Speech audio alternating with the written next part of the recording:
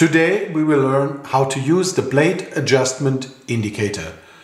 The old blade is already out, the handle is taken off, and we fix the blade dial indicator on the carriage by locking this screw. The dial needs to be zeroed by turning the outer ring.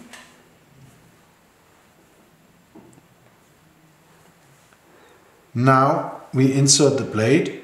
This little ring goes right into that slot.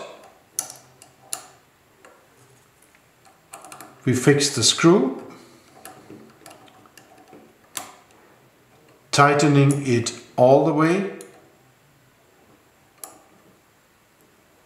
and then opening just a little bit, like no quarter of a turn, even less. The aim is that the blade does not move, and I will be able to later on push it out by turning this screw.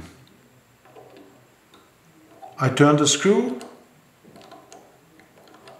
so the dial indicator tells me it is 0.03 of a millimeter that the blade is sticking out.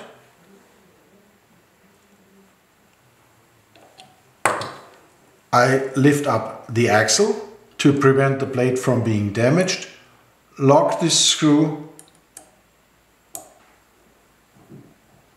and take off the dial indicator.